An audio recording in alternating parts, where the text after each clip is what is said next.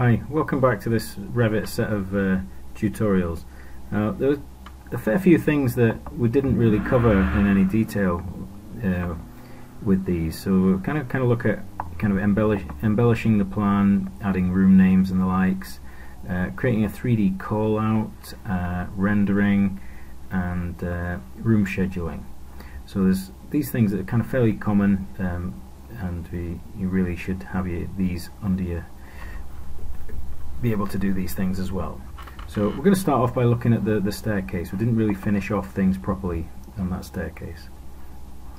So have a look at the 3D view, and I'm going to hide the roof, so hide that element, and I'm going to hide this ceiling so I can see the staircase. Okay. Now this model doesn't have the cutout through the floor, so we'll have to do that as well. Okay, but what I'm going to do is delete these two railings, because firstly I want to enlarge the floor a little bit around the stair so that we can put in a tidy kind of profile around the edge of the floor here.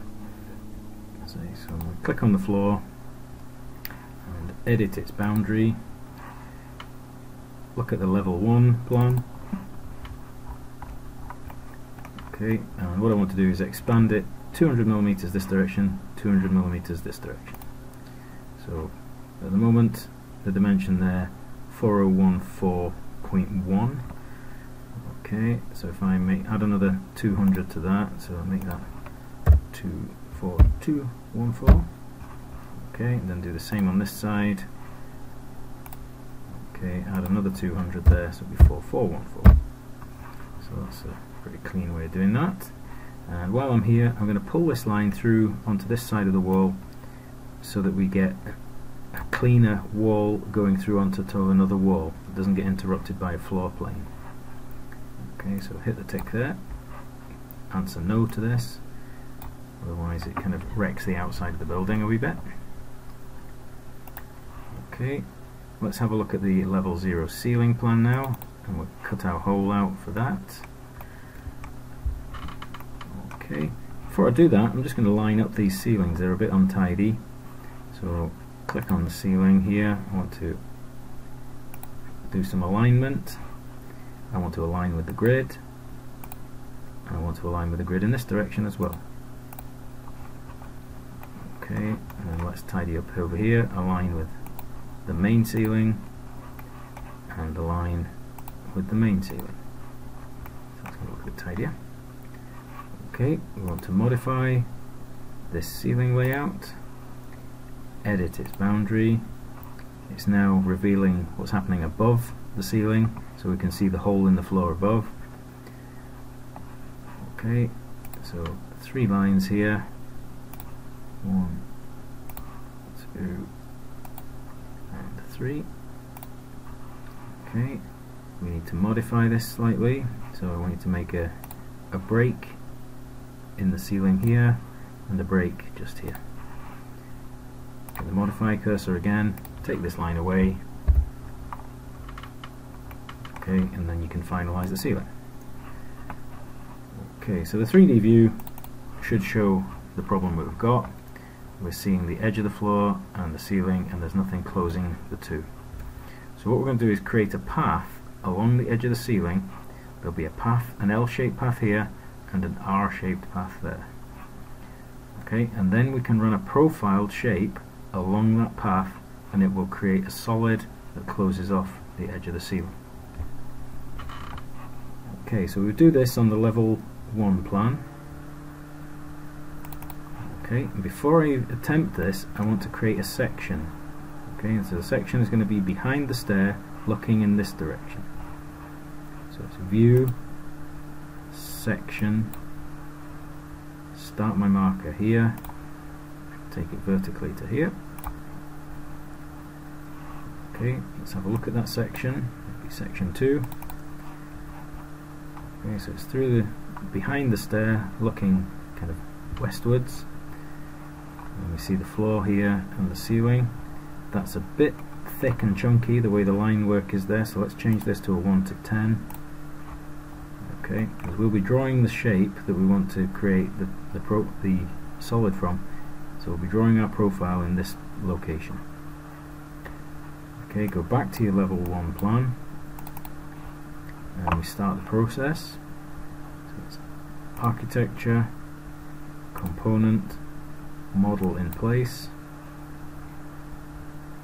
The feature is, the category here would be ceilings, so let's call it stair fascia 1. Okay, I want to use the sweep command and I need to sketch a path, and it's important that you sketch the path so that you're able to draw along that path. So the first portion of the path is going from here to here, and the second portion from here, oops, there, another line here. I'm going to take it to the second line here to get a good overlap. Enter to finish. Great. I'm not going to go across the stair there because that would kind of cause the fascia to be visible at the top of the stair. That would be a bit unrealistic. There's a device arrived here, and this is a vertical drawing plane, and it's halfway along the first portion of the path. That's really important. We placed our section to this side of the drawing plane, so we'll be able to look and see the drawing plane. So green tick there. I want to now edit the profile, and it says, where are you going to draw your profile? We'll draw it on section 2. So double click section 2, and this is the drawing plane here. These dashed lines are indicating the drawing plane, and we drew the path along the edge of the floor, and that's what the red dot is representing. Okay, so I need to draw this fairly carefully, so I'm going to draw down from that point.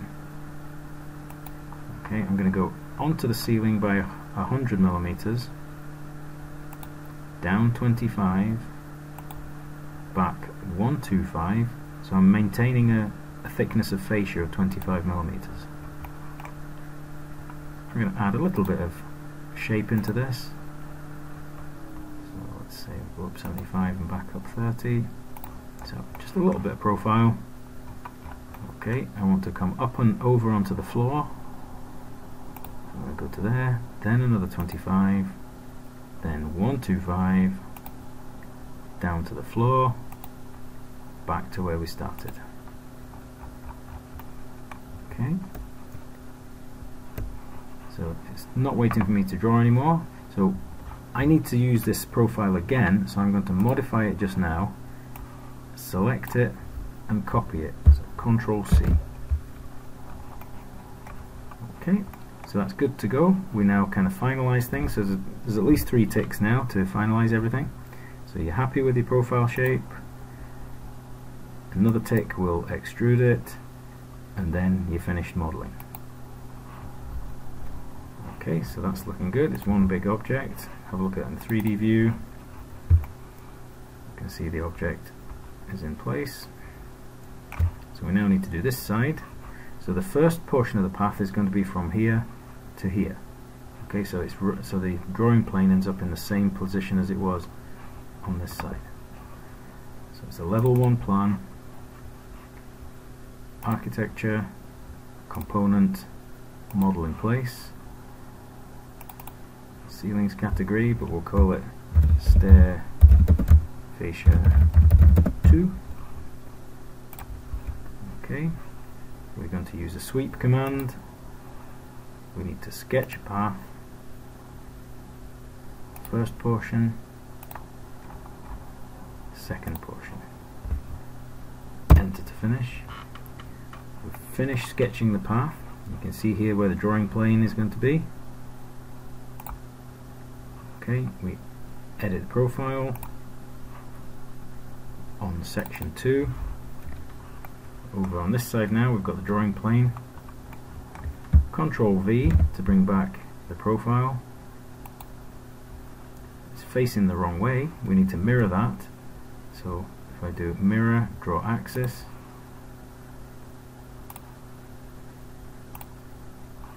flips it over, and carefully move that into position. So I'm going to use object snaps to help me with that. Okay, and then it ticks to finalize. So kind of one extra tick there. So create the solid and then finish the model. Okay, so we'll reinstate the balustrades now. Took them away just to make it a bit easier to get that drawn. So back to the level 1 plan. Okay, let's just hide these temporarily.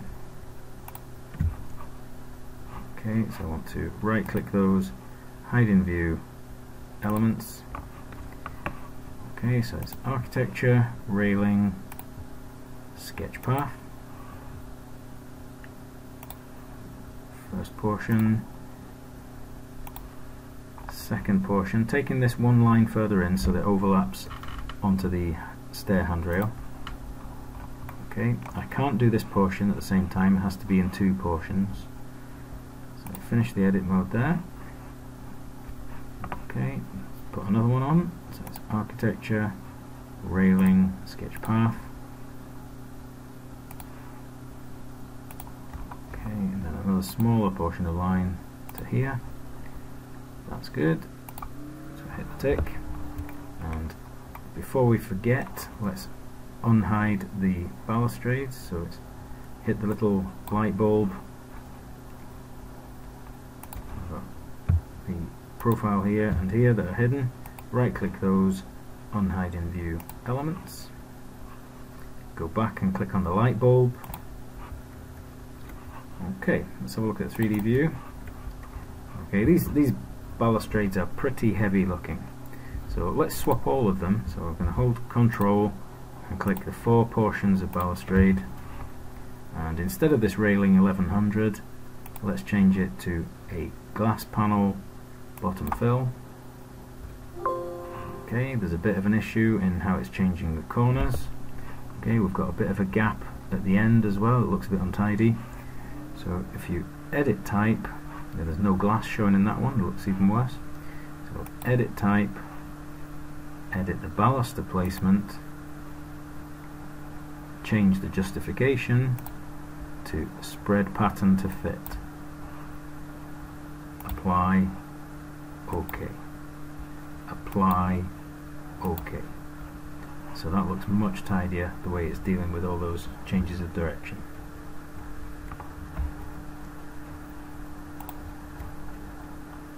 Okay, you can see the 3D view is much easier to read than having to deal with plans or something like this section. Now that is pretty tricky to understand what's going on there. So let's create what's called a 3D callout. So if I go to the level 0 plan,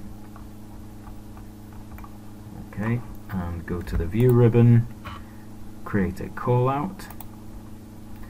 They can either be a simple rectangular shape or something a bit more interesting, but simple rectangle will do just here. Okay, so we'll do a callout shape that captures the middle area of the plan. Okay, so that's created the callout.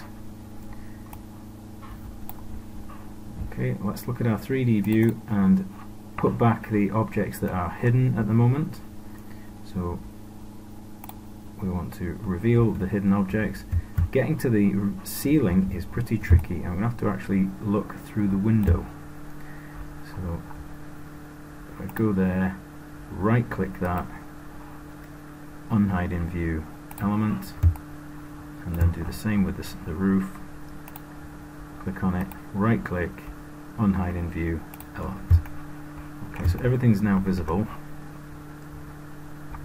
Go back to the normal view. Now duplicate that 3D view. So you right click it, duplicate view, duplicate. If we had annotations on this, then you would do duplicate with detail. So duplicate the view. Okay, let's remember to rename it just now. So we'll call it 3D staircase.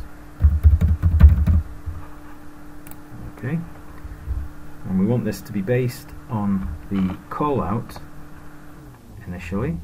So you go to the view cube, right click the view cube, orient to view, floor plans, level 0 callout 1. Okay, let's turn that round and we can see that's a kind of a portion of the 3D model now. And this box is the kind of scope for that, the extent of it. So I'm in the wireframe view. It's kind of useful for setting this up. So you click on that box and you see all these arrows that you can use to adjust the extent of the model. I just want to go just below the ceiling, so a little bit further down again.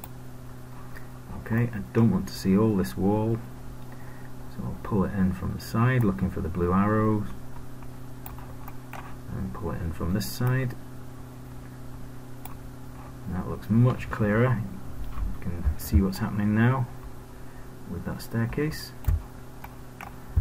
Okay, we don't need to see the extents box here. You can right click that, hide in view element. Okay, so that's really nice, clear little bit of 3D work showing all the stuff that we've done to the stair. So we'll pull this into the layout later on. Instead of the 3D view that's there, we'll swap it for this one. Okay, so that covers the kind of modelling in place to some degree, and swapping the balustrades and creating the 3D call out. So hope that's been useful.